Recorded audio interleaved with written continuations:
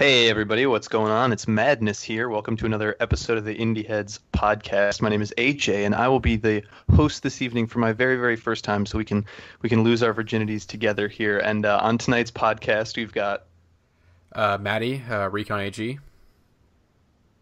And you have Will, user Will for Thrill. now, Maddie. You're usually the host of these things. What's going on, my man? Are you done? Are you dropping out? Are you quitting on us? Are you leaving? Are you breaking up with me? No to all those questions. I am sick right now, so I don't think I can be a good host tonight. So I'm giving the duties to you for this podcast. And this podcast, Maddie is sick tonight. And speaking of sick, we've got a new track from the Avalanches, the first one in 16 years. Just going straight into it. All right. Just going straight into it. I've been waiting so long to talk about this. They announced their new album, Wildflower, last week. It's coming out July 8th. It's got 21 songs with features, lots and lots of features. That's right. It's the first time the Avalanches are having features on their songs. What did you guys think of this song, and what do you guys think about the album? All right. I guess I'll start off. So I think it's actually kind of funny because this song literally came out like hours after we recorded the last podcast. Oh, well, yeah, remember, if anyone listened to the last one, I was just going off and off and off about how the only thing that mattered was the new Avalanches song and the new Avalanches album. I just couldn't stop talking about it. And then, like, it happened. We had less than an hour. Yeah. It's happening. And the new song, I like it. I think some people are overreacting a little bit. Like, here's the thing. It is a good song. It's not a great song. It is a very good song. And you know what? That's okay. That's all I wanted. I just want a good song, and that's what I got. I got a nice Danny Brown feature, got a nice Doom feature, got some nice production. It'll probably sound better in the context of the album. That's how all Avalanches. Again, that's the Avalanches. That's their signature thing, is that they have these really cohesive albums, or this really cohesive album. It's really cohesive and they're album. Really unpredictable. Yeah. So I think this track is good. It'll probably sound better in the context of the album. I imagine the rest of the tracks are going to sound awesome. I mean, I think they played a new song at Primavera that was like, I didn't listen to it, but people were praising the hell out of it. There were snippets of it in that first trailer. It's called Subways, and it's the one that you could hear if you called the hotline. And it's like, it sounds way more like typical Avalanches. Like, It sounds like what people expected. But it's kind of floating around there. If you watch the trailer, it's like the last 5 or 10 seconds are the song. It's called Subways. Yeah. But yeah, I mean, I really like this track. I like it a lot, actually. I think the people who are saying like, "Oh, we waited 16 years for this," like, that's the wrong attitude to take. If you say that, you could have said that about whatever they dropped. And people are freaking out about the features. We waited 16 years for this masterpiece. Yeah. Okay. Whatever they were going to put, like, 2 in 1965. Yeah. I mean, people are overreacting about the features, but I feel like this is sort of the frontier psychiatrist of the album. That's what it'll end up being. And then people are like freaking out looking at the track list too. They're like, they have all of these artist guests, but like if you listen to the interview, they said that they got Father John Misty and he's just doing vocal harmonies like on backing one of the tracks that closes out the album. And it's like, they know what they're doing. They're not like, they're clearly not. And they're not going to like waste. They're not going to waste their music on like whatever people are freaking out about. Like, they've got features. They're just getting like, they're cashing in on the, you know, all the big indie scene, and like they're just cashing in on their name. They're making like low effort shit. They clearly they put 16 years of thought into it, so I think it matters. And like, and also they're changing up their style. Like, wouldn't you want that? Like, I don't want. Here's the thing from the Avalanches. Yeah. It's like, I know it's been 16 years, but I don't want the same old shit. Like, I want them to do something different. And this album, from what it seems like, is going to be something different. And I can get down with this, and I'm fine with that. A band should evolve over time, especially over 16 years. You know, Jesus Christ. Yeah, for sure. The thing I really like about the track is that like people were freaking out too about how Danny Brown and Doom's vocals are like mixed really low, but I feel like that's kind of the point, in that you really shouldn't be like focused on what they're saying. That, like, I know they're rappers and they're doing verses and stuff, but you really aren't supposed to be focusing on what they're saying that much. Like, that's why they got Danny Brown and Doom, I feel like, because they have such distinct voices that their voices just like become instruments on the track, because like that's the kind of music the Avalanches have been making. And they're like, look at all of these unique sounds we can get and put together, and like Danny Brown and Doom's voice are very clearly part of that aesthetic, where they're like, we're just getting all the weirdest sounds we can make. And like the beat in the background sounds like, I think one of the first comments I saw on Reddit was like, this sounds like clown music from hell. And like, that's not a good sell for anything, but it fits completely perfectly. See, I said clown music when it came out. That's what I said. Like, this sounds like clown music, but it's actually kind of lit. So it's lit, I'll say. And the video's great. Oh yeah. But I'm excited. Again, it's coming out in less than a month too, which is like, oh shit, what up? Yep, I'm definitely. Which is like what I had hoped. I think I even said on the last podcast, I feel like it's going to be a Radiohead rollout where they're like, here's a single, album's coming, like, you'll have the album in less than, I think I said like 2 weeks, but a month's fine. I can live with a month. Very excited. Will, you don't like the Avalanches? I mean, yeah, I don't dislike them, but just their DJ set style never really meshes with me. And this is just another Avalanches song. I mean, I think this album will be good, not as good as Since I Left You, but I think fans will be satisfied. But I don't anticipate to turn me. But if it does, I'm all about it. Yeah, this was a good like, here's what you're getting track. Like, you should know what to expect from the album. Like, I feel like everyone's expectations have been realistically tampered with this as a single, so I feel like that's good. Oh yeah, and that's something else I want to talk about though. Just like some of these things, like I think just recently, it feels like the past couple years, there's been a lot of long hiatuses ending. Like in 2013, we finally got My Bloody Valentine, and then last year we finally got Dr. Dre, and now we're finally getting Avalanches. It's all Neutral Milk Hotel next year. Boy, we'll see about that. I think Violent Femmes recently reunited. I remember that. They're definitely on tour. That's definitely not the. That's not the same. Yeah. I'm just mentioning that, bands. I'm just mentioning like alternative indie bands that like reunited.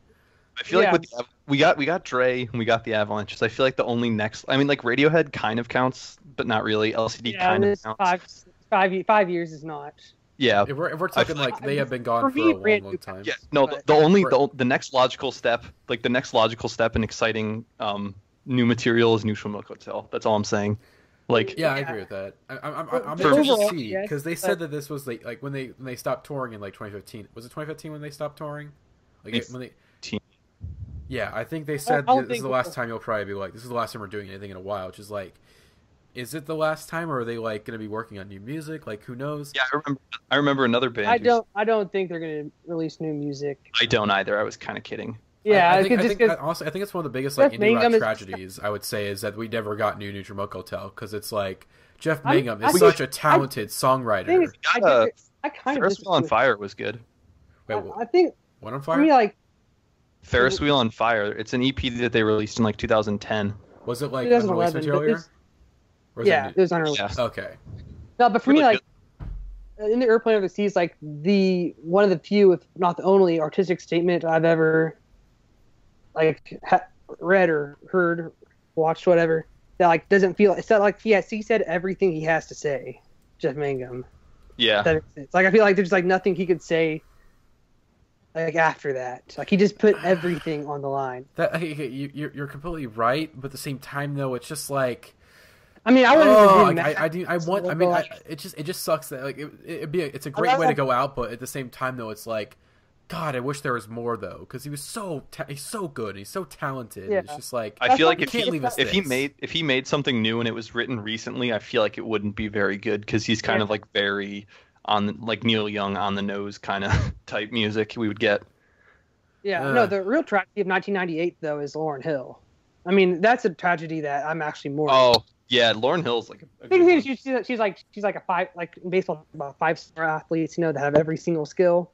She's that one. Like every time I listen to her sing, I feel like I'm a record producer. Like we gotta sign her. Yeah. Oh man. Full-timey record producer. All right. We've got some other singles to talk about too. Angel Olsen and Beck both have new songs with albums out this fall. You guys like these songs? Either of these songs? Okay, so this is my first real introduction to Angel Olsen. I think I've listened to some songs by her, but I don't remember them that often. Burn Your Fire, No Witness was really I was going to listen to it today on my way to my work orientation, but I listened to Xenia Rubinos, which I'll talk about a bit later. But I listened to this new single, and it's fucking incredible. It's really good, yeah. It's like, holy shit, I gotta listen to Angel Olsen. Like, why have I been sleeping on her? Because I know like Congleton produced her last album. So it's like, why? Yeah, White Fire, her 2014 album, "Burn Your Fire for No Witness." White Fire was like one of my favorite songs of the year. It's like just got this mood that like no other song. Like I've looked for other songs that capture the mood of White Fire, and like there's nothing out there. It was definitely one of my favorite songs of that year, and the album's pretty good too. But the new single is really short, which kind of bummed me out. But I mean, it's a nice little teaser. Be good. Oh yeah, it's really. Yeah. I mean, for being so short, it's extremely powerful. Like her voice is just incredible in the song, and the way the effects and the synth is done really tastefully too. Which I don't know too much, but I know enough to know that synthesizers are not her norm. Like usually it's guitars, so it's interesting. Yeah. So again, I think one of my things I don't really like bands doing nowadays is the introduction to synthesizers, where it's really uninspired. I think we didn't put it on the news, but Local Natives dropped a new track, and that's all I kept hearing about it was that it was like, Oh, great! They're just using synths now, and it sounds really uninspired instead of like the great guitars. I still that haven't. Well, as opposed to uninspired with guitars, like what are they expecting with vocal natives? Oh, shut up, Will! Jesus Christ! I haven't listened to that song yet, so we won't talk about it. Yeah, But that's what I've heard. But also the new of Beck course- song. Oh, okay. This new Beck I like song. the Beck song. I like it too. I don't know what to think about it. I think it's really interesting. My first reaction is that it sounds like it should be a Lonely Island song, but then like when it came on, I was like, oh, what the fuck is this? But then like 30 seconds, maybe a minute in, I was like, okay, fine. If that's the direction Beck wants to go, I'll listen to the album for sure. I mean, at least he's not making another, what was it called, Morning Phase or whatever. Like the album was fine, but it was boring and very, very clean. And like that's not what we want from Beck. I feel like this album might have another like loser on it. You know what I mean? It's not Wow is the new single, but like he's gonna go back to that really, really weird style that people really like. He's been doing a lot of like acoustic alt country ish stuff for a while, and I feel like he's gonna go back to this like weird rap rock pop kind of thing. Which honestly, I honestly think this is beats on here. I honestly think this is. Hold on, Will, what do you want to say, Will? Because I have a theory about the song. A theory. I have a theory. I mean, basically what they just said. I mean, like Beck is basically the new Bowie now that Bowie's gone. That's kind of fair. Okay. Obviously, no. I think I get what you're. I know why you're saying that, but I still think it's a stretch. Like, yes, it's a stretch, but no one's Bowie. But like, he's Bowie's, and like he can just do whatever he wants, and he'll probably do it well. And I'm just gonna let him do it. Yeah, you're right on that, but it's the song's silly and weird, but that's what Beck does. Is silly and weird. Yeah. And okay, can I say my theory though, real quick? Okay. I want to hear it. Actually, I legitimately think this. Okay, I feel like this song is like a reaction to the current alternative scene. Like we're talking like 21 Pilots and shit. Like I think it's a reaction to that. Seeing how rap rock is like starting to make somewhat of a comeback a little bit. That's the thing Beck would do. Like that is I agree. That's absolutely the thing Beck would do. Would be like, oh, you guys think you can do this? Here's how it's done, fuckers. Yeah, and I actually like that. I mean, the song. I don't know if I like it, but I think it's really fucking interesting. It's way more interesting than whatever the fuck 21 Pilots are doing right now. 21 Pilots are fucking boring. They roasted. This horrible, boring like mix of like pop and reggae and hip hop. It just like it's a cultural. It's what's the term I'm thinking of? Cultural appropriation. It's like a cultural appropriation blender, except no one is really like. It's so weird that we go after like Iggy Azalea and shit, but like, why are we not going after 21 Pilots? If anything, they're not as 21 bad. Pilots they're not is as like bad as Iggy Azalea, but like it's up they're there. picking up where Eminem. I kind of disagree with you. I mean, the only thing that really Eminem wasn't like trying as hard to sound like Eminem didn't sound okay when Eminem rapped. At least back in the day, now he sounds kind of unnatural. But 21 Pilots, when they do this style, they don't sound natural. It sounds very unnatural. I'll talk about it. I think like you listen to Tyler Joseph, you when he gets into like actual like more alternative stuff, he sounds fine. He has a good voice, sounds just fine. He's a good singer. But like when he tries doing this weird reggae and rap stuff, it just does not. It doesn't sound natural. It doesn't fit.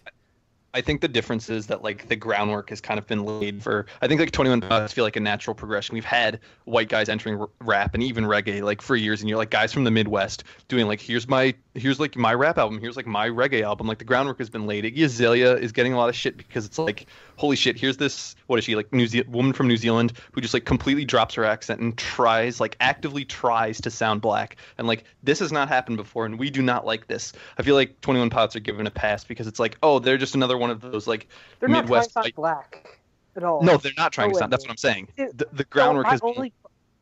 For all the shit you give them, the only problem I have with them is just how they play themselves as the underdog and the loser. Yeah, that's my problem with it. Like I think that's definitely the worst part. You're selling tickets for stadium tour next February. Yeah, already. I think their music is like the. You're not the underdogs anymore, so shut the fuck up.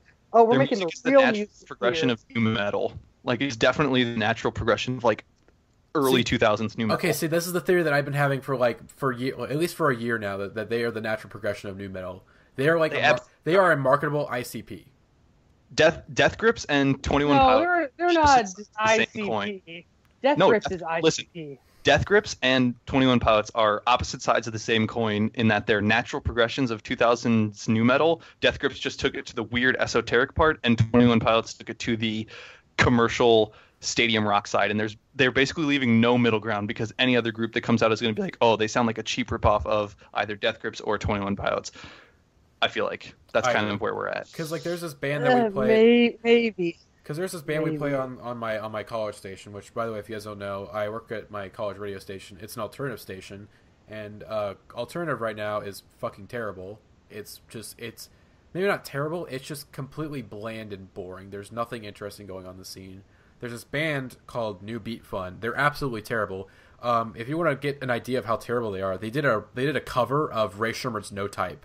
And it is possibly the most head-ass song I have ever heard in my entire life. It's bad. It's really bad. Have you heard it? Yeah, you sent it. I remember you posted it in the group one day, and you were like, this is what I had to deal with today. And we're like, Jesus, dude. That's a bummer.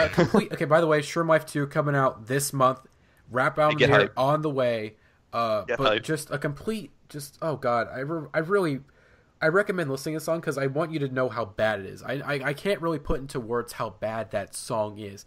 It's like, okay, so New Beat Fun, they basically are like, they have this sort of weird like alternative rock and reggae mix, kind of similar to 21 Pilots, although 21 Pilots, it's just bad. 21 Pilots, they have like a nice, they add pop and they add enough. It's a bit more cleaner and a bit more like, I as much as I shit on 21 Pilots, they sound a lot better than New Beat Fun. You know, they at least like have pop, like they have good pop choruses and they have good singing. New Beat Fun, it's just plain out unenjoyable. Like, you remember that song "Rude" by Magic? Yeah, it's like they're trying to remake that essentially. That's what it is essentially. That's the type of band. It's just like a Rude ripoff or a Magic ripoff. It's terrible. It's a serious bummer. It's terrible, and we keep playing them on the station, and I want to like shoot myself in the head every single time they play. Okay. And speaking of really sad things, I was gonna say we went down a really weird rabbit hole, and we need to get out there. Yeah, Phil Elverum's wife was this news broke I think right after we stopped recording last week too. We talked about it immediately and we're like, damn, that's a bummer. But Phil Elverum's wife was diagnosed with stage 4 cancer, and they launched, was it Kickstarter or GoFundMe? GoFundMe. I'm on the page right now. GoFundMe. Yeah, they launched a GoFundMe account and it got funded really quickly, and like they're way over their goal, and it's just really nice to see people are helping out, because we talked about the guy from Surfer Blood last week, which was really unfortunate, and then this story broke too, and it's another really unfortunate story, but people are helping out. And I think that like name your band thing was probably part of, like, people gave him a bunch of shit. They were like, oh, that's kind of a dumb like cash in way, but I feel like he probably knew at this point, and like this is what that was going for, so that's cool too. And I'm on the GoFundMe page right now. He posted an update like 2 days ago. I'll just read off real quick. It's pretty short. This feels like a strange dream. The response from everyone has vastly exceeded our expectations, and the past 2 days have been very floaty. We've been trying to pretend they're just normal days. Geneviève, which is his wife's name, has been drawing in her studio. Our daughter chases the cat around the yard. I chase the daughter around the yard while constantly resisting the urge to go hit the refresh button on our browser to see that insane dollar sign number climb.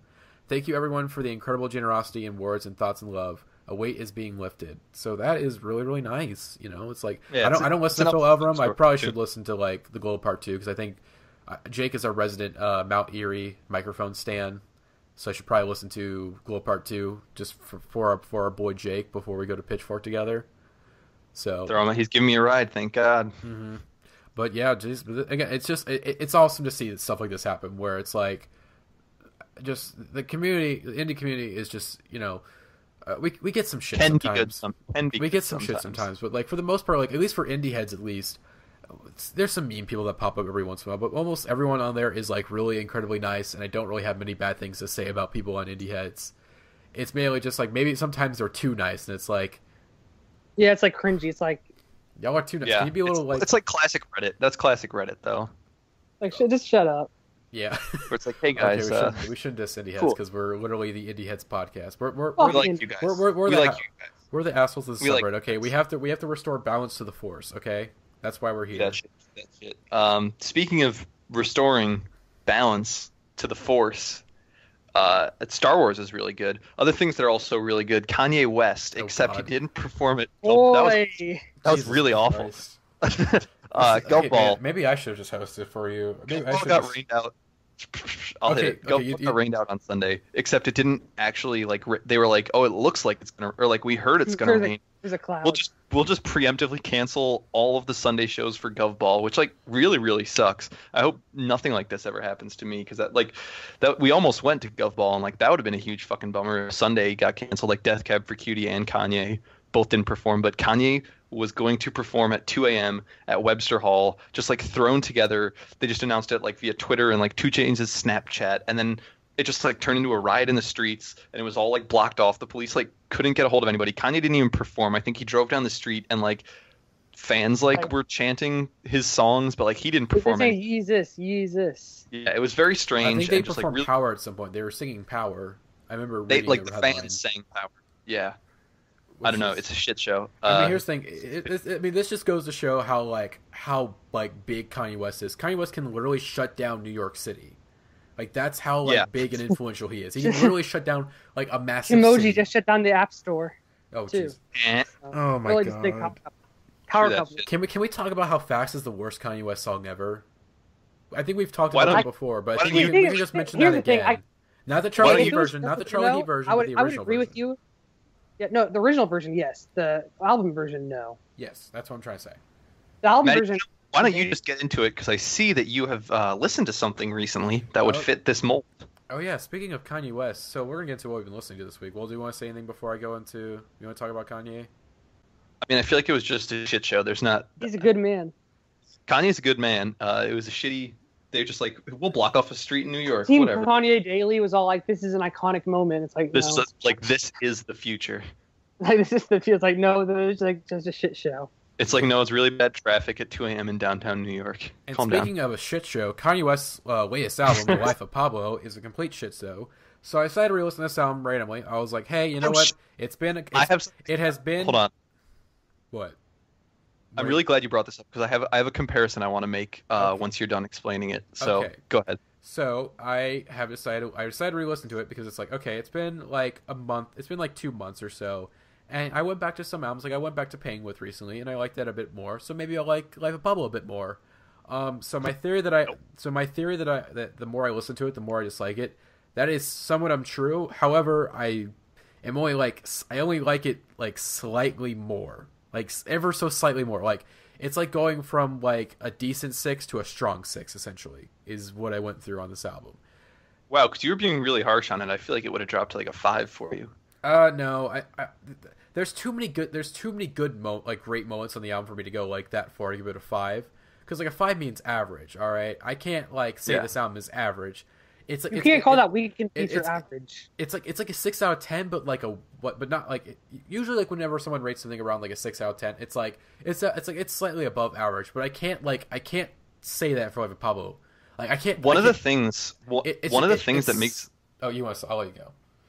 One of the things that makes Life of Pablo like so good in my mind is that like most of the features are probably in the top 5 like verses that a lot of those artists have been featured, like Chris Brown, Chance, Rihanna, The Weeknd. I feel like those are all like top tier performances from those artists. Okay. And like I mean, Designer was basically his career was made from this album. That is true. Okay, I'll say no on Rihanna. I still hate Rihanna on Famous. However, I remember whenever we did the discussion on it, I said that Famous was my least favorite track. I disagree with myself. I like Famous a lot more. Besides the Rihanna hook, it's pretty good. And besides the Taylor Swift line. Once you get past the Taylor Swift line and Rihanna on the hook. I still love Taylor Swift line. I like Famous. I'm conflicted on it. It's stupid as shit. Like it was a stupid thing for him to say, totally uncalled for. But I just love that he said it's like we were watching the live stream. It's like, oh boy, he done did it. All right. That's Like, that's what I love about this album. It's like the entire album is just one big boy. Oh, he did it. Yeah. It's like every single song. It's like, boy, did he do that again? That is true. Did he do that? But you guys that's a positive boy. Mine's more of a negative boy. Like, okay, boy, really? Okay, because the problem is that these lines are bad. Some of these lines are just like terrible, but they wouldn't be as terrible if the delivery was not as bad. Like Kanye. I just love that he said it. I love that he said all these things. I want to love that he said it, but the way he delivered it was like, oh god, this is just no, man, Kanye, no, I don't know how to fix the delivery, but it's not right the way it is right now, and like that's okay. Do you want to hear my conspiracy theory? Okay, I want to hear your theory. Okay, yeah, actually, I want to hear this. I'll shut up. I want to hear this. Okay, what I realized over the weekend, I was like on a train and it was like an hour long, so I had to revisit an album I hadn't listened to in a while, and so I decided to put this album on. And what I realized is that The Life of Pablo has a lot in common with Reflector. They're both like larger. They're both albums from larger than life artists in their respective scenes, and the word I would use to describe both of them is a mess. But you can tell that the artists are having fun and doing what they want to on them, so I feel like I enjoy them at face value for that. Because I mean, Reflector is like overlong, jumps around in genres all over the place, and that sounds a lot like Life of Pablo to me. And I realize that Reflector is basically indie rock's Life of Pablo. Discuss. I haven't listened to Reflector, so I can't say anything. I fucking hate Reflector personally. Fuck By you fucking guys. hate, I mean by that I mean it's 5 out of 10.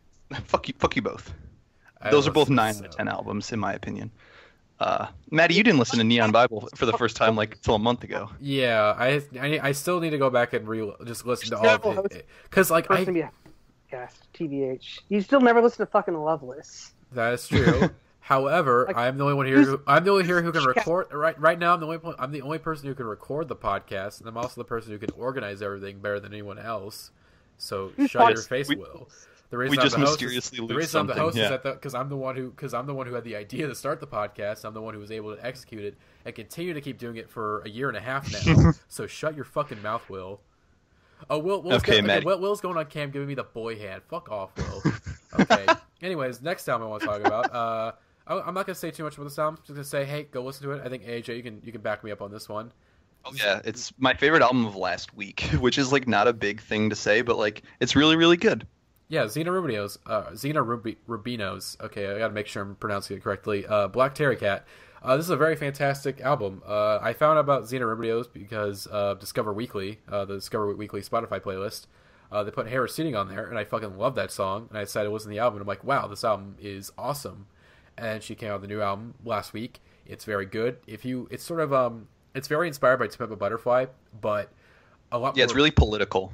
But a lot more playful than To Pimp a Butterfly, because To Pimp a Butterfly was a bit more serious and not as playful. But it was still my album of the year last year.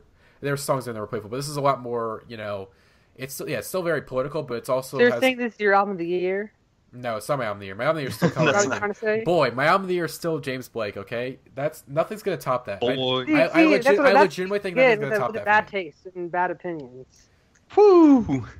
Well, The boy hands are coming out tonight. yeah, this is just gonna. Okay, I don't want to fight.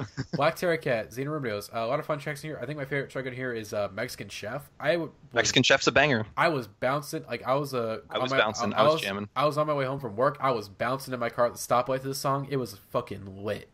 But yeah, definitely listen to this album. It's pretty short, and yeah, definitely worth the listen. It's getting slept on really hard right now, and definitely worth checking I out. feel like it's not getting slept on because she's a really low key artist. Like, I mean, there should be more people talking about it. Is what I'm trying to say. there should be more people talking about it. Yeah, definitely. It's definitely getting a little maybe not underrated. That's not the correct word. Well, It's just like- we'll see what the critics have to say when it comes Underexposed. Yes. Underexposed. Yes. So yeah, but definitely worth checking out this album. It's pretty short, and yeah, I think I recommend it to like one of my friends on Symbol, Yazzie. And she said she didn't really. She was like, oh, I kind of like it, but she said it was basically sort of like a not as good version of Esperanza Spalding's album, which I guess you need to check that out. Have you listened to that album, AJ? No. Okay. I've listened to it. Is it good? Yeah. Yeah. I was actually trying to listen to it today in the car. Like if you guys don't know, I got a job recently and I had orientation I had to go to. And I was trying to listen to Esperanza's album, and I was like, I'm not ready for this right now. Let me like put on something a bit more fun. Like I'll come back to this a different time. So I just put on Black Terry Cat, and I was jamming in my car. So I put on Swans. Sure. No. They're sending it out this week. Oh yeah, that's gonna be. God, we're actually pretty set in like music discussions for the next like couple podcasts, because Avalanches, that's for sure. Swans, that's like a for month sure. now. Yeah, hey, that's true. It's like a month. We'll probably discuss it then. But yeah, that's all I have to say. AJ, I mean, Swans is next week. That's exciting. Is it That's next week? 2 weeks, but it's technically 2 weeks, but they're sending it Technically out 2 weeks. Yeah. at the end of this They'll week. probably like an NPR stream out by like next week. Yeah. But Maybe yeah, I'll have my vinyl by next week. yeah. I'll have my vinyl my next week. It's probably gonna be signed by. I'm an executive producer, okay? So I'll just move Oh on. yeah, your name's gonna be on the record. Well, that's exciting. on the album of the year. Yeah. All right. So, Oh, that's right, because you bought the little CD, the live one. Yeah, and yeah. Nice. Is it okay? I know we never really talked about it on the podcast. Shit, should we? Hold on. No. We're not going to talk about Nope. it. You know, okay. Nope. All right, AJ, what you listen to this week? I didn't really have any. I don't really have any albums on here because like I've just been jumping around listening to a lot lately. So I just want to go over a couple shows I have seen or am seeing recently. So the Hotelier 2 weeks ago, no, week and a half ago. They're great. They're fucking fantastic. We're gonna talk about the album later, so I won't say too much. Wait, you definitely saw a catch them. celebrity there, didn't you? Celebrity. I mean, like a very low, probably like E-list indie rock celebrity. Yeah, me and Steven Hyden are buds now. I went to his book signing 2 days before I went to this concert. His book's great, by the way. You should definitely read his book. That's what I I'll read recommend. that book last week, and it is fantastic. Fantastic book, yeah. And like he signed my book, we hung out, we talked, and I was like, "Are you going to see the Hotelier on Thursday?" And he was like, "Fuck yeah, their album's really good." And I was like, "Cool, that's awesome." And then like we just kind of hung out and broed it down there, so that was cool. Steven Hyden's a real one. Shout out. The Hotelier were fucking fantastic. I'm gonna make everyone sit through them at Pitchfork because they're so good. They're really awkward. Christian Holden wore a pink shirt and had them tucked into like super 70s washed out faded dad jeans. It was just very awkward. He was wearing like Skechers shoes, and he's got this really long greasy hair, and he looks like a complete goon. And he's much younger than I thought he was. I didn't realize he was that young. But yeah, the Hotelier are fucking great. He looks so much older. Yeah. He's like a year older than Will Toledo. Mm-hmm. But and then last Friday I saw Pup, who I was going on about their album on the last podcast. Crazy fucking show. I like stood by the side of the stage because like earlier this year I got my glasses punched off my face and broken at Ty Segall, and I was like, okay, I'm gonna take a break from like being up in the front like near mosh pits at any upcoming concerts. And Pup was definitely high energy, and I'm glad I stood by the side because like people were just getting beat the fuck up, and like they would stop during songs and be like, "Are you guys okay? Like seriously, are you guys all right?" But really high energy. You should definitely check them out. And the two bands that opened for them were really good too. They played like I guess their album came out. Their first album came out in 2014, and they played mostly stuff off of that. Actually, they just played a couple songs off of the new one. Maybe that'll change later in the tour, but I was a little let down by that. I like both of their albums, but I definitely like the second one a lot more. But I mean, they open with "If this tour doesn't kill you, I will." So come on, you have to do that. Pup, really, really good. And then I've been listening to a shit ton of The Cure because I'm seeing The Cure tomorrow. I bought tickets at the last minute. I've heard this tour is absolutely ridiculous. They play for like almost 4 hours, and they play like almost 100 songs at every show, and it's just like, Jesus Christ, you guys. But I mean, they're prolific. They're classics. I'm really super excited to see The Cure. I saw Bruce Springsteen earlier this year, and that was another like almost 4 hour show, and just like very, very excited for this show. I think it's going to be one hell of a concert. Oh, yeah, that's it. I think William. I was gonna say stuff. I think Stefan saw The Cure, and he was like, yeah, apparently they've been playing tons of deep cuts. He's definitely the biggest Cure fan here. So yeah, I was happy for him. I'm a very surface level Cure fan, but I mean, I'm super excited to see them anyway. So, right on. Will, what have you been listening to, my man? I'm going to give a similar concert update. So I didn't listen to a whole lot last week because I was on a cruise. Woo. And it crashed or something? Yeah, hit the dock when we were trying to land. Hit the dock. Boy, they did it. Yeah, they did it. They knocked it down. It's some crazy shit. But that's another podcast. Maybe a late night. That's a late night. That is definitely a late night. We're only at like 33 minutes. All right, you can talk about it right now. No, we should have a shit luck late night because I can talk about my experience breaking into my own car with crackheads. Okay, yeah, sure, why not? Well, you continue. Anyways, but we left for the tour for the cruise in Vancouver, and Titus Andronicus was there that night. So I went to give them go give them a listen. Oh shit! Yeah. It was pretty. I mean, it was like kind of like a shitty punk club. Like it wasn't as nice a venue as I saw them at last year. But that kind of added to the punk rock feel of it. And this crowd was fucking crazy. Like a lot crazier than my crowd I saw them at in Texas. Because like they're like over a year out. This wasn't the Most Lamentable Tragedy tour. Still was it? This was just kind of a one-off. Still technically, but they've like been. It's like 17-date tour, and that was the last date. Yeah. So what they play?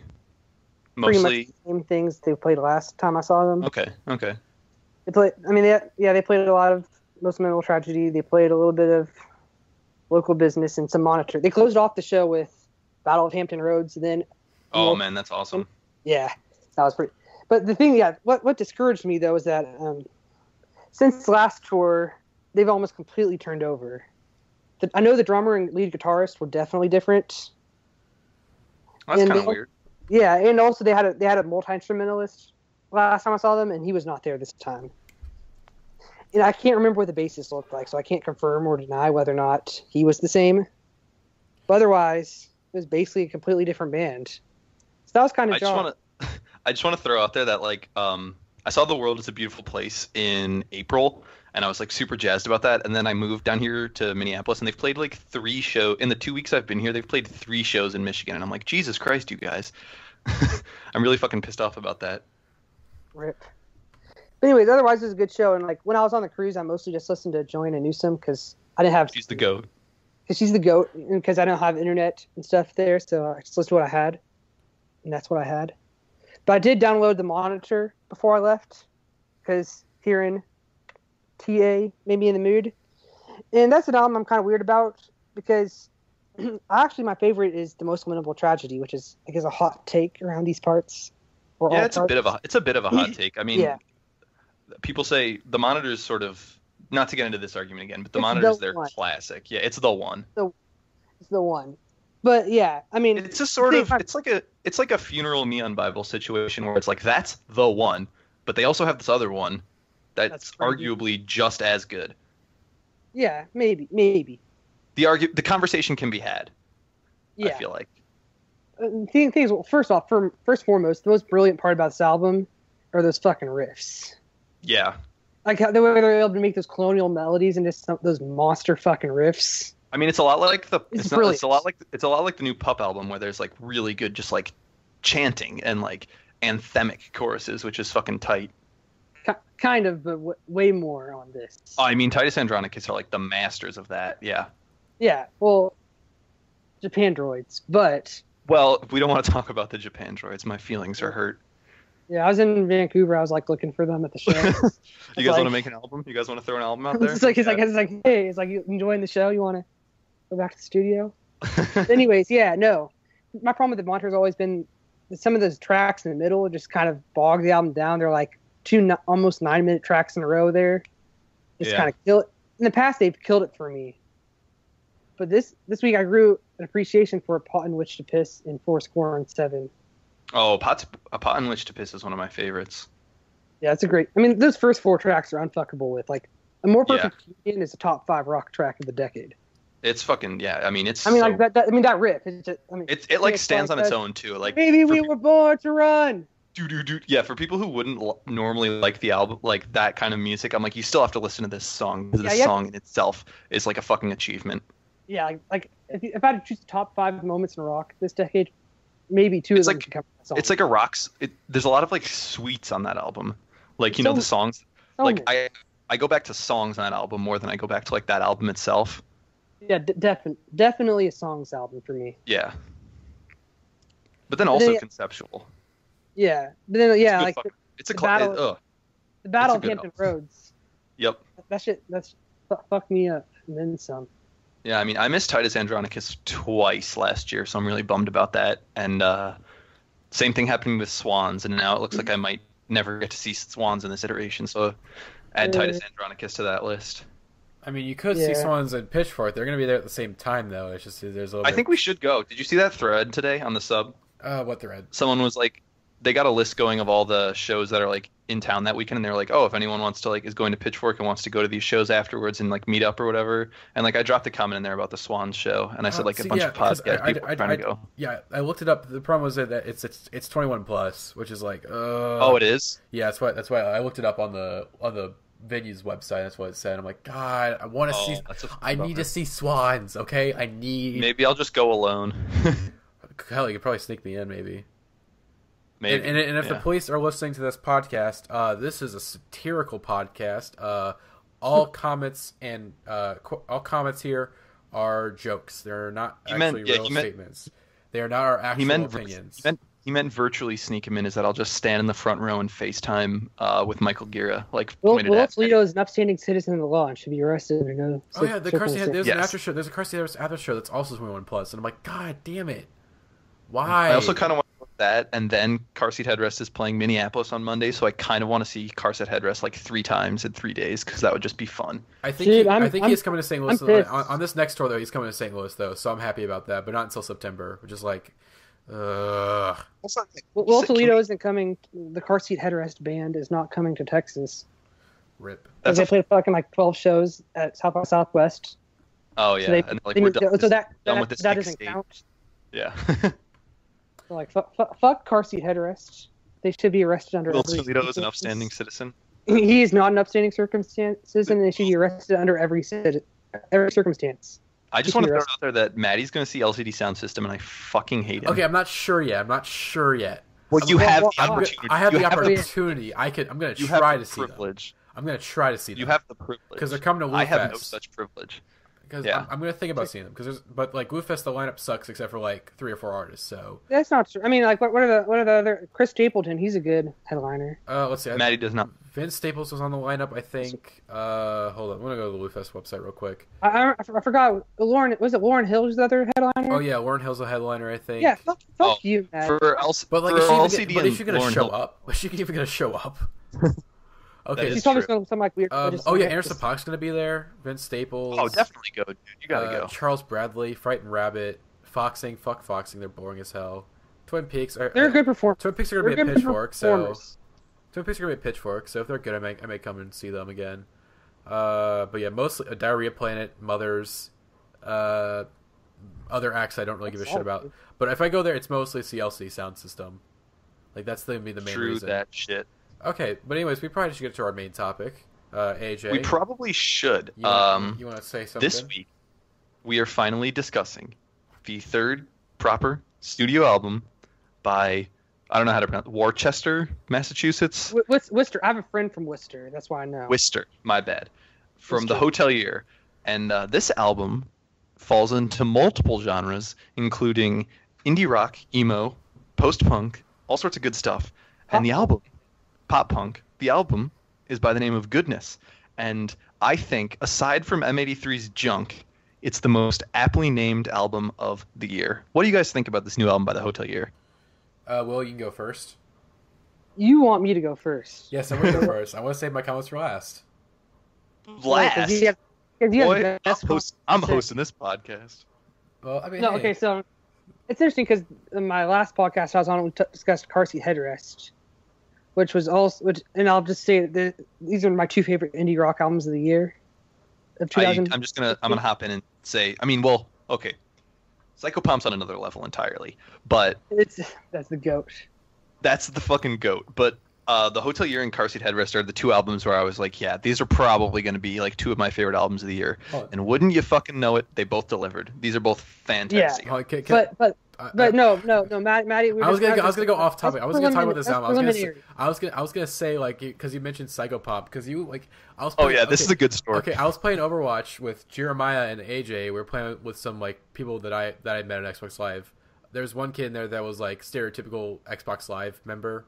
Anyways, so Jeremiah starts listening to Psychopomp. And then AJ's like, no, wait, again, no. He started humming, or no, he was like, hey AJ, guess what? And then I heard like the opening riff to In Heaven, and I was like, Jeremiah, wait, pause it. Like, I want to listen too. And so these fucking nerds, AJ, Jeremiah, they sync up Psychopomp so they can listen to it together while they're playing Overwatch. And they're going on about this album that like almost that no one in the chat, like no one in the Xbox Live party knows about.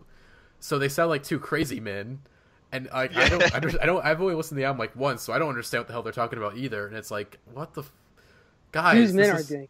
Whose man's is this? Okay, anyways, back to Goodness. You guys can continue.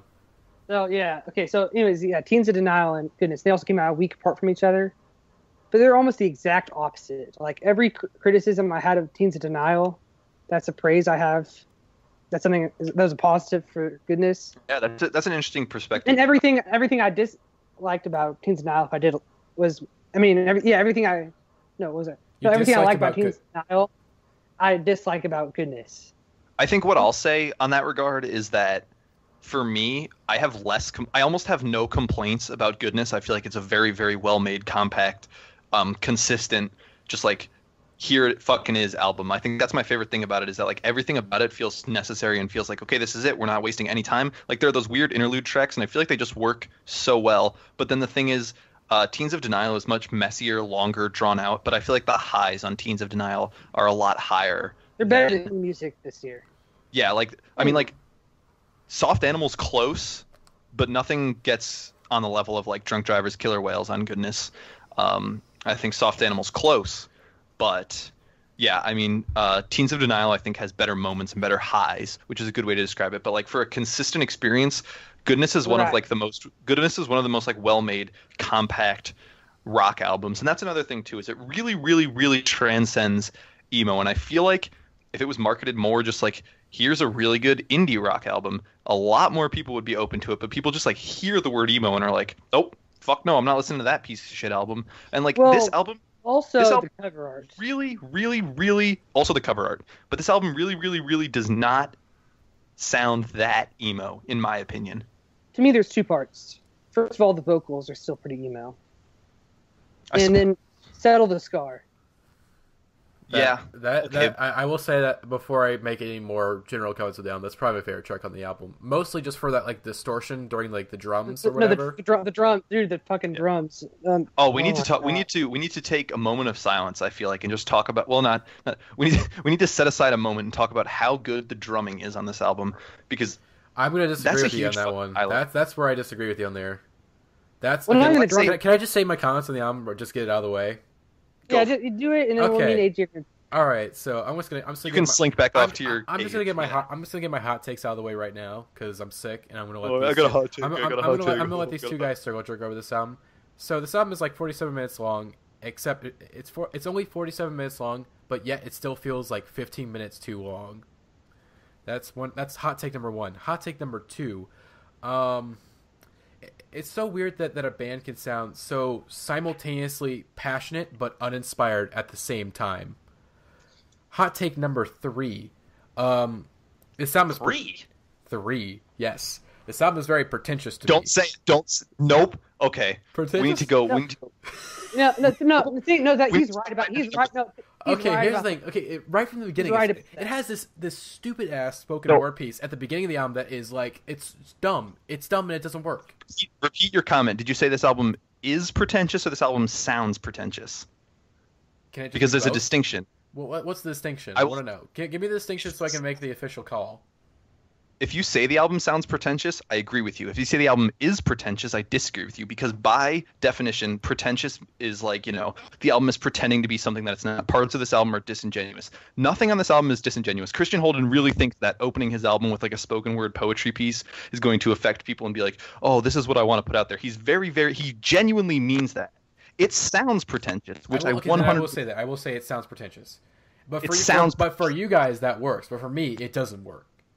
And the thing is, though, and I like very pretentious albums that like have done stuff that's kind of similar, that has like random skits and whatnot. I mean, hell, you like Dean Blunt. Let me get my Dean Blunt show out of the way. Redeemer. The Redeemer is an album that has like that is pretentious. The Redeemer it sounds pretentious as fuck, but somehow it works. Okay, it fucking works because Dean Blunt, he's an artist. Okay, he's a fucking artist, and he knows how to reel all that stuff in together. For me, though, Hotelier does not be able to bring the stuff together because they don't quite have the nuance that Dean Blunt has on that album. They have all this album is really, besides for the cover art and the spoken word, it's all nuance. I disagree. It's a very subtle album to me. Watching these songs performed live and like seeing Christian Holden like riff on it and be like, oh, here's like a goofy song, and then playing a song that like on the album sounds really. Take me serious, my lyrics are like the lyrics are very, very poetic on these. I love the lyrics I love them too, but like I don't put much, like I haven't like tried to decipher them because like I just won't. Those are the type of lyrics I don't read anything into per se. Yeah, they're not really like the lyrics. They're a lot about like, oh, let's appreciate like nature and life, which is a far cry from Home Like No Place Is There, because that album was just very much like all of the people in my life are very, very shitty, and I've done a lot of horrible things, and like I'm in very uncomfortable situations with a lot of the people I care about most in my life, and it's just like everything is fucked. And this album is like, hey, everything's not fucked. There are things that are like really, really cool in life, and that's what I really like about this album. Like the sun. Yes, as a huge fan of Home Like No Place Is There, Goodness like feels like a spiritual successor. I mean, it's by the same band, obviously, but like it feels like thematically progressed from Home Like No Place Is There. And a lot of bands, especially emo bands, are just like they could have very easily cranked out another Home Like No Place Is There and just been like, here are songs about like alcoholism and domestic abuse and like lots of things that are shitty. They're like, no, here's a positive album about things that are good. goodness. And like it marks a huge shift in Christian Holden's songwriting and their lyrics, and like I think it instrumentally sounds different from Home Like No Place Is There. That's the biggest difference. It doesn't sound like a different band, but the performances are cleaner and a lot like less punk-y. It's very, very indie rock inspired. I mean, like if this album came out 10 years ago, it would have been an indie rock album, not an emo indie rock album. You know what I mean? Yeah, sure. I mean, I'm not gonna. I was gonna say, like because y'all have been hyping it up in the chat, and I'm like, okay, maybe they'll finally be an emo revival album that I like. And there actually was, but it wasn't this album. I like. Okay, here's the thing. I will say, Martin Baseball's last album, Holy Ghost. I liked it, but I have no plans to return to it like anytime soon. Let's do it a couple times. I enjoyed it. That's all I need. That's all I wanted. Just I don't need to listen to this anymore. Like I enjoyed it for what it was. Cool. Wedding Singer is the top 5 song of the year. Wedding Singer is really fucking good. It's a very good song. But this album just god. Okay, can we talk about this dumb thing? Because would you guys agree with me or are you gonna disagree with me? There's this stupid fucking thing throughout the entire album and like random songs where the snare drum he keeps going with it. It's like dun. Oh, see, I love that. I love it. I don't like that. It's thematic. It just doesn't like. I just why? Can you guys Well, explain? Can you guys happens explain twice. why? Can you guys explain It happens why? on Goodness Part 2, and it happens on End of Real, which is the first song and the last song. Okay, why though? Why though? It's thematic. It's them. Why is it opening thematic? wrapping up the story. I really like the drumming on this album. Like that's my favorite part of aside from the lyrics, I think. The lyrics and the drumming for me are like the two things I would pick as just like, holy shit. That's what makes this album super, super special because the drumming is so upfront on all of the tracks. Mixed so loudly. Mixed so loudly and stands like so front forward. And like they've got 2 guitars.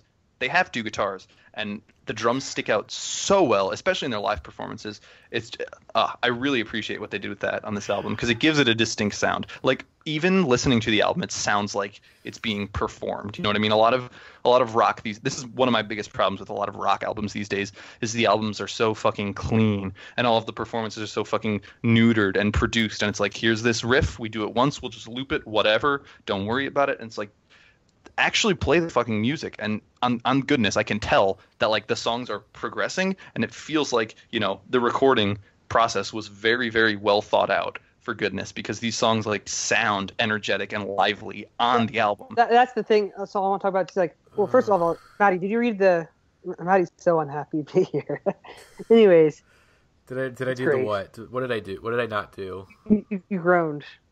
Yeah, I groaned. Yeah, I did fucking groan. You're audibly groaning. Because I'm disagreeing so hard because I don't like the drumming on this album. I think the drums are mixed way too high, and I wouldn't mind it if the drums were actually good, but the drums just do not sound good on this album to me. Like I don't like the snare sound is terrible. It doesn't. There's not good sounding drums. Okay, like the snare is the most noticeably like bad part. It's like okay, God, the snare just they're mixed too high. They're not performed. They're not performed badly. They're not performed badly. It's just I don't like the sounds of it. You like the mixing. Yeah, I guess the mixing, and then I don't really like the instrumentation that much. It's just that there's not that many like. Here's the thing, because it's funny. It's funny we were talking about Tease It Now. Tease It Now has so many like memorable guitar moments on that album. That's fantastic. To me, this album had no like super memorable guitar moments. Just it was all like to me. Again, I know you guys are kind of like. Yeah, I don't hate this album because it's emo. I hate this album because it's bland indie rock. Like it just doesn't. It's like really bland indie rock that does nothing for me. Quote unquote no. Again, yeah, y'all can disagree. It's not like y'all can disagree, but that's how I feel. It is kind of. I think it's subtle. Like this is an album that doesn't reach out and grab you. You have to find. It's very like clean and subdued. I think. Like when I heard piano play, that's my first thought was this is like a chill. Japan droids. Like yeah, Japan I don't know how you could. I don't know how you could call songs like Piano Player or Soft Animal like boring or bland. I don't think they're all. Those are. I don't think it's all bland, but I think for the most part, listening to it as a whole, I just don't get anything out of this, and it just comes off as like kind of bland. See, that's why I made my earlier comment. That's why I made my earlier comment that it's simultaneously really passionate, but also uninspired at the same time, though. Because I guess it's maybe just because I'm indie rock. It's like it doesn't seem like they're reinventing the wheel in any way, which I shouldn't expect from an album like this, and I really shouldn't. but it doesn't do anything like unique with indie rock or emo or any of the genres that it tries to go at. And that's why I dislike the world. That's why I like the the World's a Beautiful Place album from last year, is that it went in all these genres, but it did nothing with them that was like really enjoyable. It was just like, oh, let's just mix all this stuff because we can, not because we're good at it, but let's just do it because we can. Maddie, can you hang Delete up, your please? account. Yeah, delete your account. Delete your account. See, okay, well, you told me. We won't get into that. But you told me in the group chat. You said, well, again, you said the best way to come to this album is hot, and that's what I'm doing. Will, okay, that's what I'm doing. I mean, that's fine. Whatever. Yeah, but I'm the leave sane Harmon one here. out. I'm the one here repping for the fuck the emo revival. Okay, I'm the sane think- one I of this think podcast. Y'all are the crazy ones here. Okay. Yeah, I think okay. Teens of Denial proved that the rock wheel cannot be reinvented in 2016. If any album was going to do it, I think we all can agree it was going to be Teens of Denial. And I think like as hot as we are on that album in a good way, it really proved that like, okay, we were expecting something new and like we were expecting some kind of reinvention, some kind of revelation with this album. And It wasn't a And we reinvention, didn't but get it did something unique. Again, Will Toledo is a very unique. Again, he's a unique songwriter and he's a unique He's not a vocalist. This unique album is- songwriter. He's just a this really album good is songwriter. very very good. unique. Again, it's This album is way more unique than like Teens of Denial. He's just very good at songwriting songs. okay, sure, but I prefer the way Will Toledo did it because again, I prefer his style of songwriting because there's like, to me, the energy on that album. I prefer the energy on Teens of Denial. There's a real energy. There's real, it doesn't bore me. Like there's constantly like new stuff happening on Teens of Denial. On this album, it just feels like there's nothing. I'll give it to you. This is an there's nothing incredibly new energetic happening. album. Wait, That's what? that's what I'll give you on goodness. It's not super energetic. They picked the two best songs as singles again, which has happened a lot this year. But yeah, Piano Player and Soft Animal are like the two, in my opinion, peak moments on the album, and where it's just like, holy shit, this is high energy, this fucking rocks. And like, I've heard them both for months, so like I skip them a lot when I listen to this album through because I'm like, I've heard the song probably 100 times, so I'll skip it.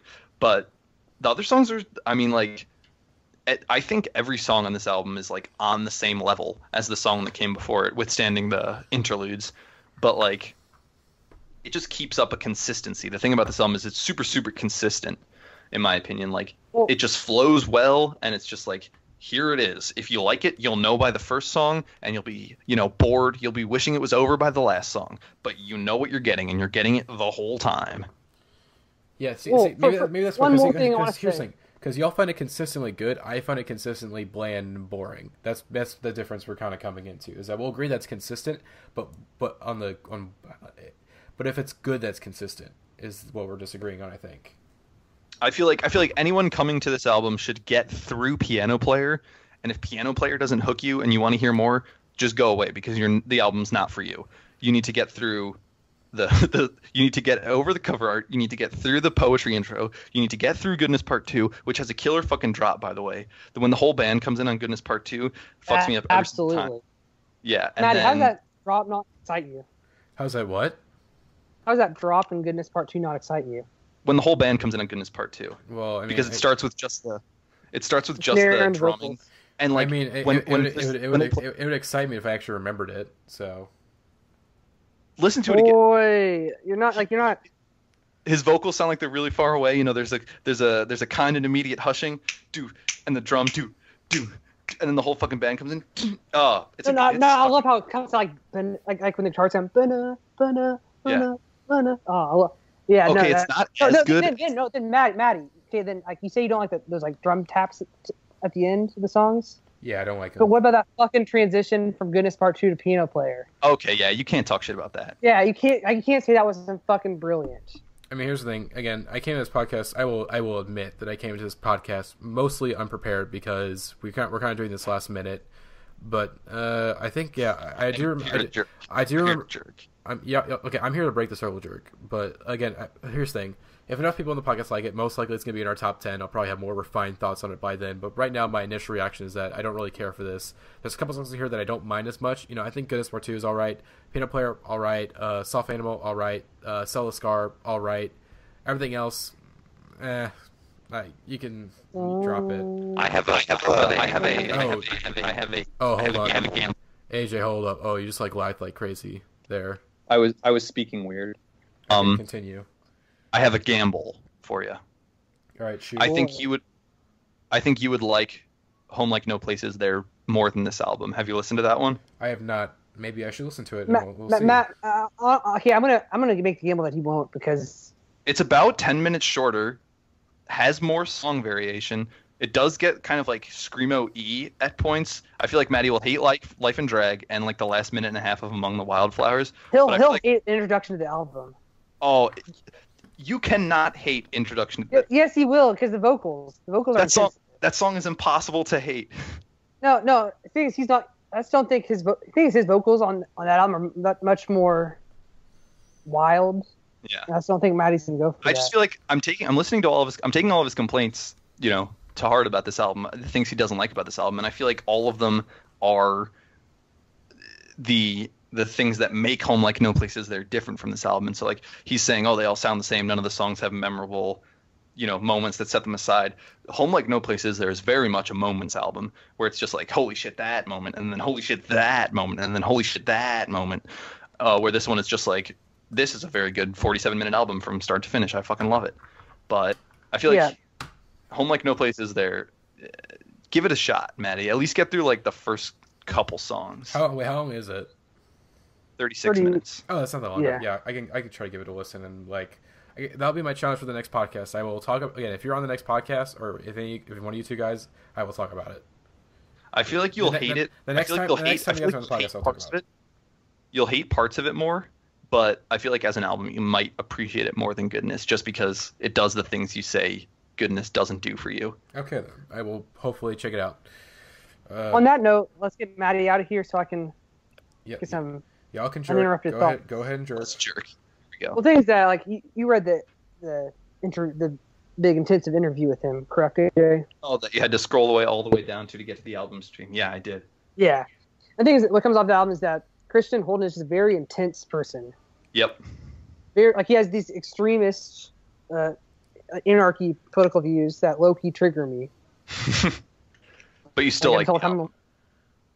Yeah, no, that's the whole thing. Is just like he's just so intense, and like he's like vegetarian, like straight edge, like he's like Taoist, one of them. Yeah, I mean the politics don't really seep into this is a philosophical album more than it is a political album. You know what I mean? And like you can't really everything about it. Oh, yeah, go ahead.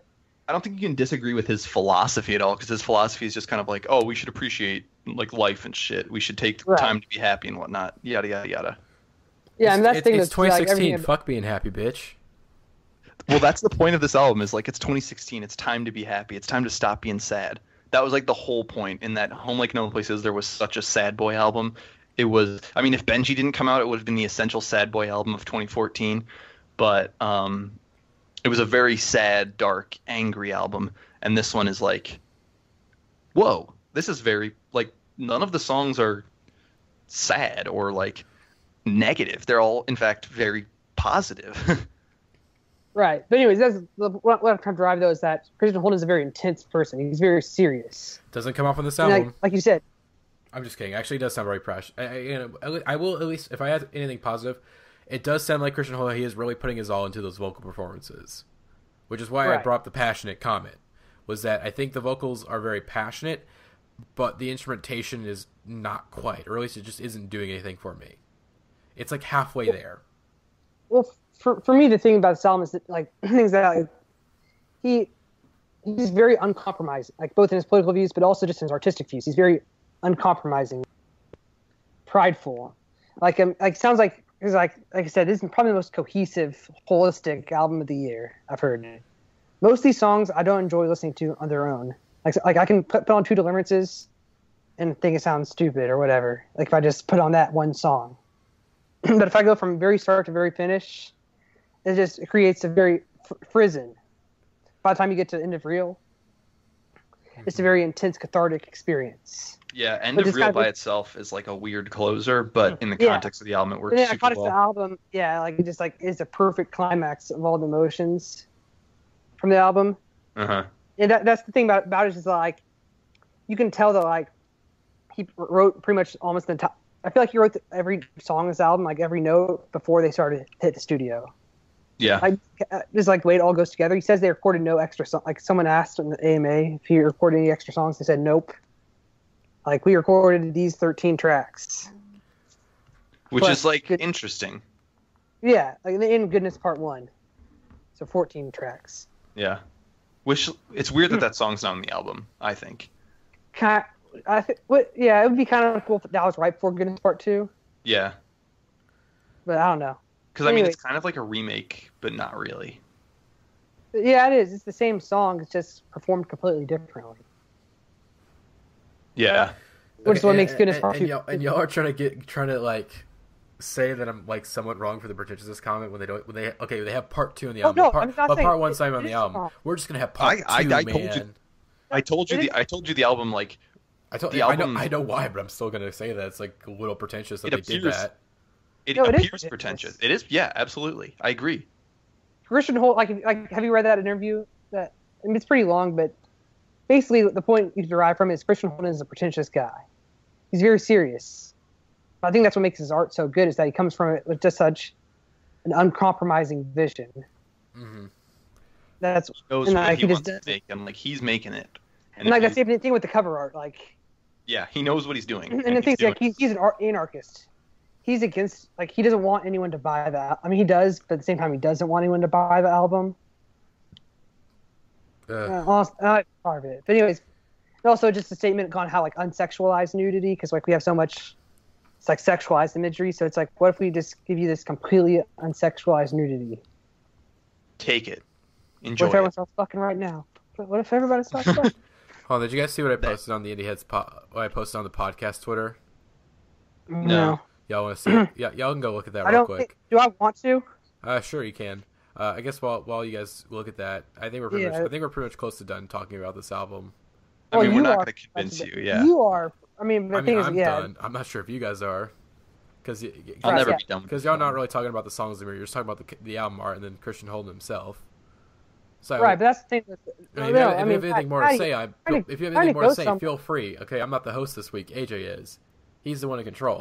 I feel like we're wrapping up. We're getting there. It's very let it happen though. It's like in the middle of something. Like you just keep on. I can't get a flow. I don't like when people talk about something they like that I don't like. Will okay? Okay. Hold on, it's been 10 minutes. Hold on, it's been 10 minutes since anyone said Dean Blunt. We need to take a quick. That's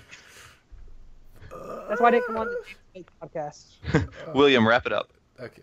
Take us home. Right. So basically, what I'm trying to say though is that with a holistic artistic vision, he just creates this one most holistic piece of art I've heard this year. It's very resting in that way.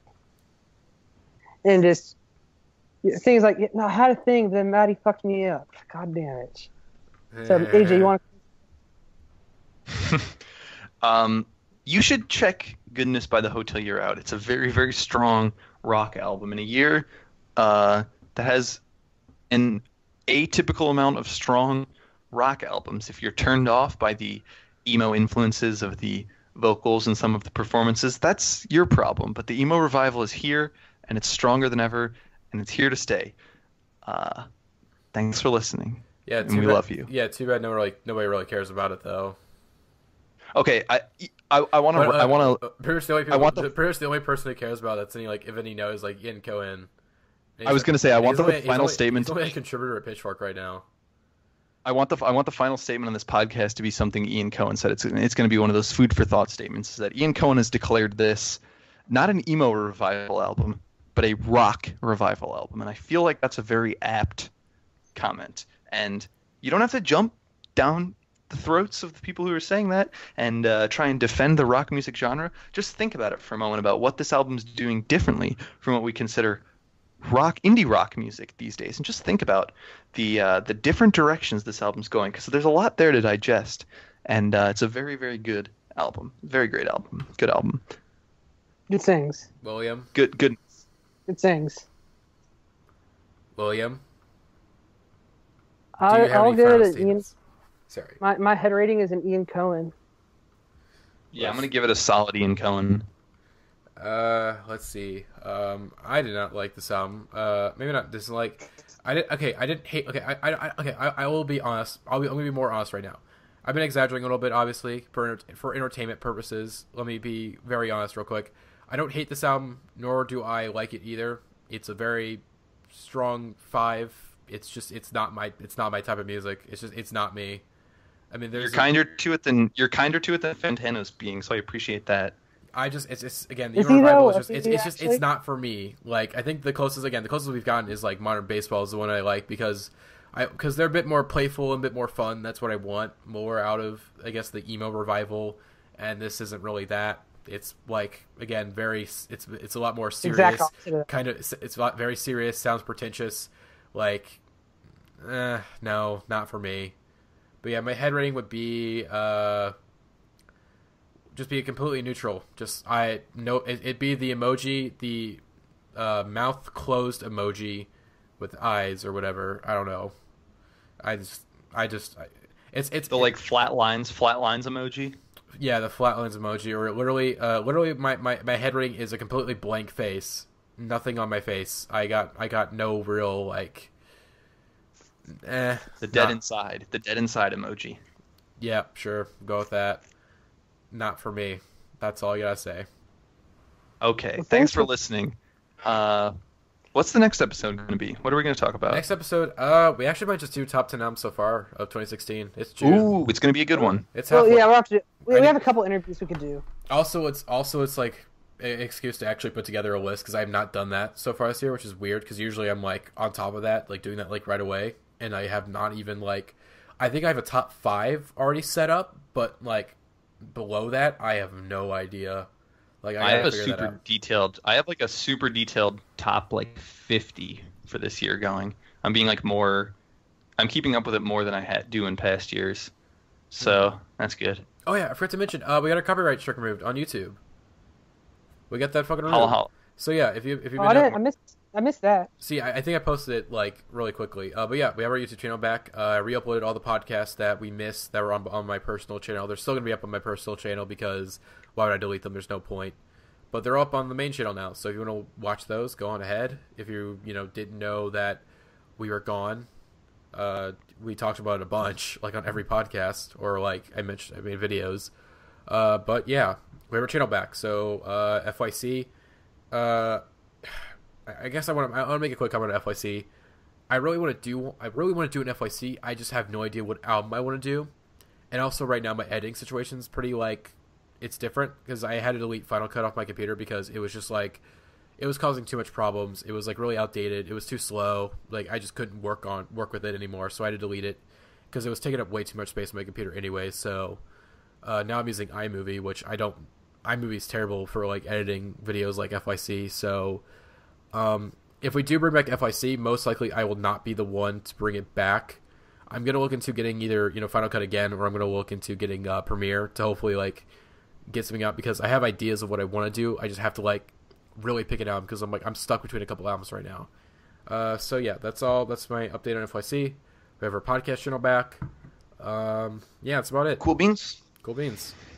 So yeah, hope you guys enjoyed the podcast. Thank you, AJ, for taking over as host while I was sick and my throat hurts, and I probably hurt my throat more.